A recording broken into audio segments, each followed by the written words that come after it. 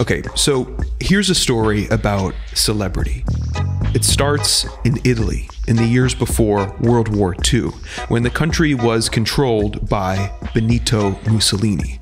Aside from being a murderous fascist and dictator, Mussolini was an avid movie fan and fanboy of film stars, going so far as to write more than 100 fawning letters to American actress Anita Page, including several marriage proposals. Yeah, he was that guy. Mussolini knew the emotional power of cinema as a tool for propaganda and building cultural prestige. So when the Roman production facility Cine Studios burned down in 1935, Mussolini used it as an opportunity to build the largest film studio in Europe, called Cinecitta, a sprawling 4.3 million square foot complex on the southeast edge of Rome. For its first few years, Cinecitta turned out a number of mediocre nationalist films, until there lies the Eternal City, poorly defended, helpless to stop the attack. Just 6 years after it opened, Cinecitta was partly destroyed in the Allied bombing of Rome in 43 and 44. After the war, the Allies requisitioned the studio and turned it into a displaced persons camp, where thousands of refugees lived on the massive sound stages of a defunct dream and propaganda factory. The studio space being used and Mussolini's thumb removed, a new wave of filmmakers took to the streets of Rome to make movies about real life in post-war Italy.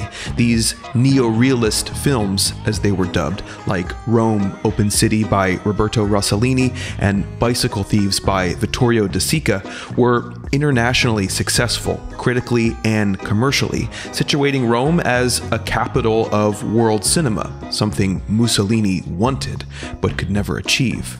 This, in turn, helped to reopen Cinecitta and bring in big-budget productions like Quo Vadis from 1949, in which some of the last refugees are likely mixed in with the waves of extras.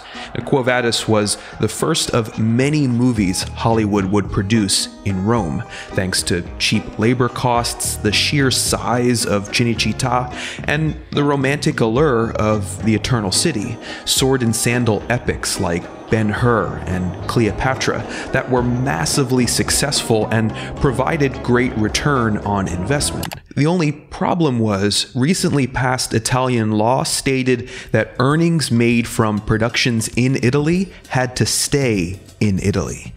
So what did Hollywood studios do with all that cash stranded overseas? They reinvested it in more movies. So began a legendary period in movie history, called by one Time magazine reporter, Hollywood on the Tiber. The set of circumstances I described above brought film star after film star to the cobbled streets of Rome, merging their glamour with the mystique of a city that was rapidly recovering from fascism and war. For a few years, the Via Veneto was the coolest place in the world. Of course, this was only one side of Rome in the 50s. While the glitterati cavorted in chic bars and clubs, thousands of others struggled to find their place in the post-war economy.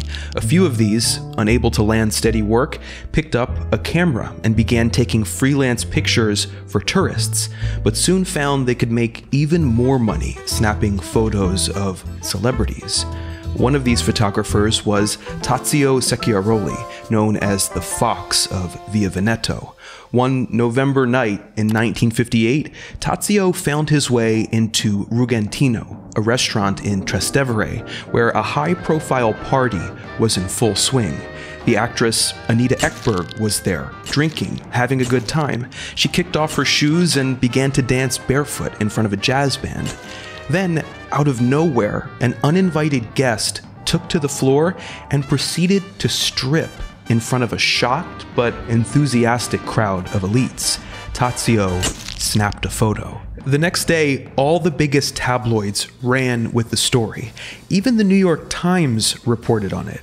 It became clear to Tazio and his compatriots that scandal pays, so they sought it out. hiding in corners, sneaking into parties and backlots, and if they couldn't find bad behavior, they created it, provoking celebrities to attack them. And it worked. Then something interesting happened. The Italian filmmaker Federico Fellini reached out to Tazio and asked him for stories of his trade. So Tazio obliged, and a year later, Fellini made La Dolce Vita, The Sweet Life, one of the best movies of all time, which immortalized the Hollywood on the Tiber era and the ravenous photographers who captured it. Fellini based the main photographer on Tazio himself and called him Paparazzi. The name, as we all know, stuck. So did the profession. This period in Rome was a hinge point in the history of celebrity. Paparazzi disrupted the highly manicured image movie stars had enjoyed since the golden age of Hollywood. They brought these gods of our culture down to the messy earth. Interestingly, though, this didn't dampen our obsession with fame, as you might expect. No, it turbocharged it. Something about seeing our celebrities brought low, catching a glimpse of their flaws and pains. It didn't push the famous off these weird pedestals we put them on. It only intensified our fixation with them. Maybe because we saw ourselves in those flaws, and it allowed us to form deeper bonds with them. One-way bonds, that is. Whatever the reason, we're all fanboys now, living in a world created 60 years ago on the streets of an ancient city.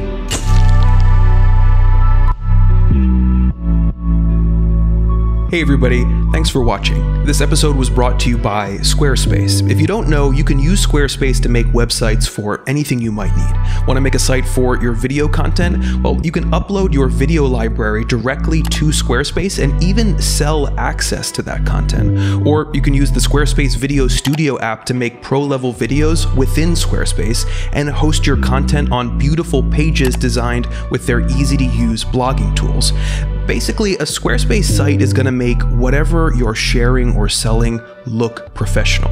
And that's going to help you get the word out, whatever that word actually is. Head over to squarespace.com for a free trial. And when you're ready to launch, go to squarespace.com/nerdwriter for 10% off your first purchase. Thanks, guys. I'll see you next time.